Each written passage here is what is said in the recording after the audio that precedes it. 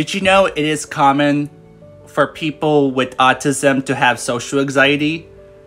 Especially when they're getting out and socializing for the first time?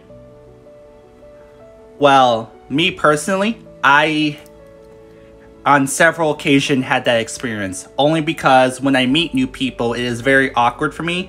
Plus, I never got to socialize a lot, so that was really difficult.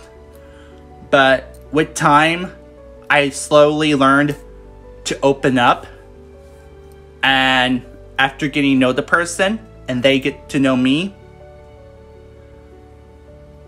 and slowly and maturely become friends,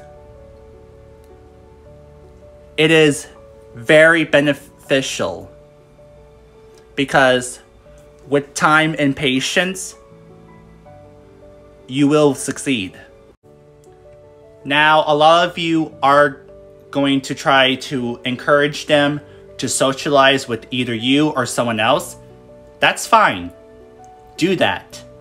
Now, some of you are probably going to want to either rush them, push them, or even try to make them or force them to socialize with you or others. Don't do that, because you're only going to make them less likely to open up and socialize with people, and that can mess up their social life, and sometimes permanent.